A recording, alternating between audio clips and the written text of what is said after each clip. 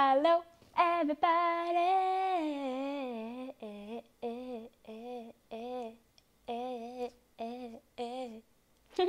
That was pretty good, right?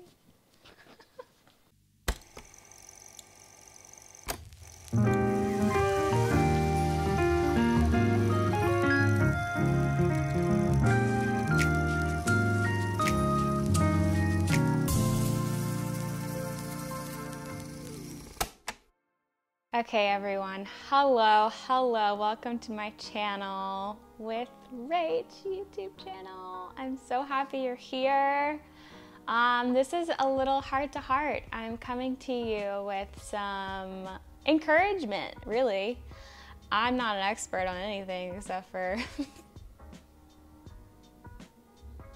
drinking tequila. No, I'm kidding. Just kidding. That's my confession right now. I'm kidding. I'm not really kidding. Focus. I definitely have ADHD. Definitely have ADHD. If you want some videos on how to live with ADHD, just watch all my videos. No, I'm kidding. Okay, I digress. I just finished doing a guided meditation on releasing perfection. Oh my goodness, perfection is such a major topic for myself and a lot of people in my life. And so I thought I would share a little bit on the subject and also maybe offer some tools, some tips that I'm working on this week in particular on how to release perfection, how to move through perfection in a mindful and holistic and healthy way. And so I hope that this will help you. And if there are ways in which you try to release perfection or overcome perfectionism, I would love to hear from you. So feel free to comment below on what that looks like to you and share with the group, would ya? Okay, a little story and then I'll get into the tips. I have fallen back in love with yoga. It has become a deeply meditative, healing practice for me. For Lent, something that I've been invited to for Lent is to actually add something, not subtract things. Well, not just subtract things, but also add things. And so for this year, for Lent, I decided to add yoga 5 days a week. And I was successful in doing so. And I also just had this flood of positivity and peace and groundedness in my life. And so highly recommend, even if it's like 10 minutes a day, do it. It's amazing. Anyway, my background in dance creates some stickiness when it relates to moving my body in any way, whether it be at the gym, yoga, Pilates, dance studio, rehearsal, you name it. And I was in class last week. A friend of mine teaches it and she's wonderful. And there was a moment where someone was like, I kid you not, like standing on their head. And I'm normally like in this very, again, like meditative, deeply introspective, like breath healing space when I'm doing yoga. It's so good. But for whatever reason, I look over at this girl and she's doing headstand. I'm like, you freaking show off. I say that to myself in my head. I said, I'm like, you little show off. What is this woman doing, And I immediately clocked it and like checked myself and I was like, Rachel, what are you doing? Like, this is your moment in your lane, on your mat, for your body, for your health and wholeness.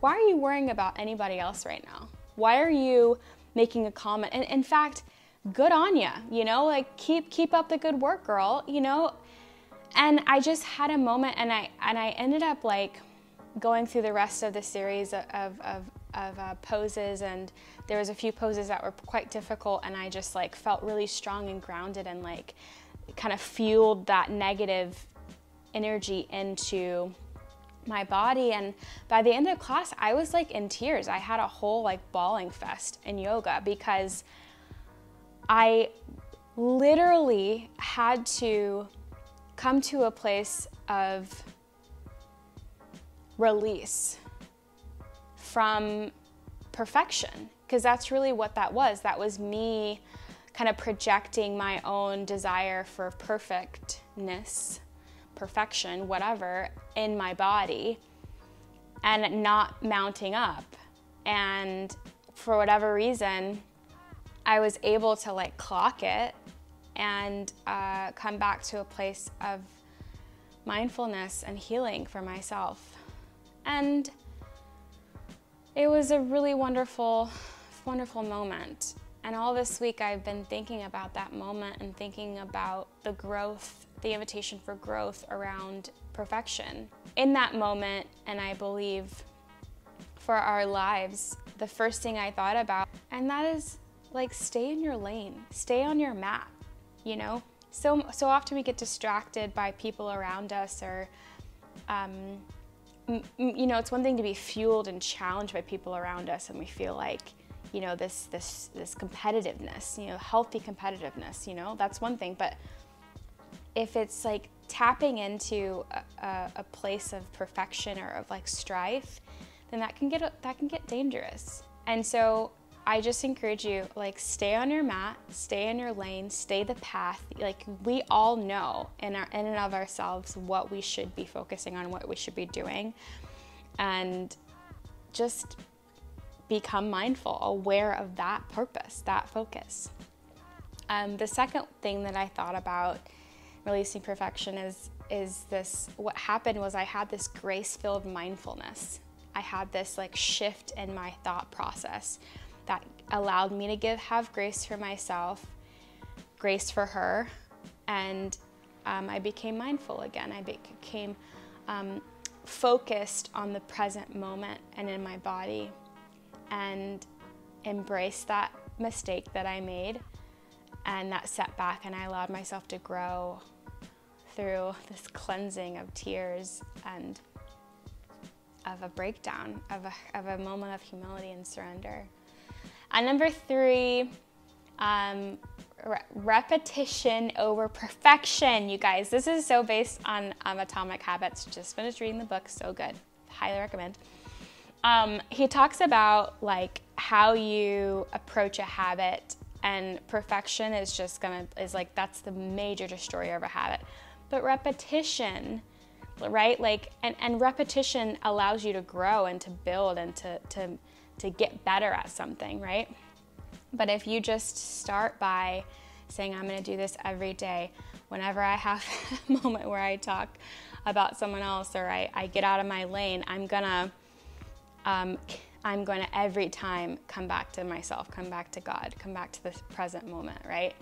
And that allows for growth and for grace. I think so much of perfection, which Brene Brown talks a lot about this, is rooted in shame and rooted in like the fear of shame. Such a beautiful picture and way to also release fear is just to allow love of yourself and for others to come. And that's the recipe for all sorts of things that we struggle with, like love yourself and love others and love God. Like, love yourself, love others, love God. Like, that is a recipe, again, for beauty and wholeness and health and all the things that we desire in this world. So that is my talk, my tips on how to release perfection. I hope it was helpful, or I hope that you at least feel less alone in your journey to release perfection. Please check out the guided meditation on perfection. I promise you it will not disappoint. Thank you as always for joining me. I'll see you back here very soon. Much love.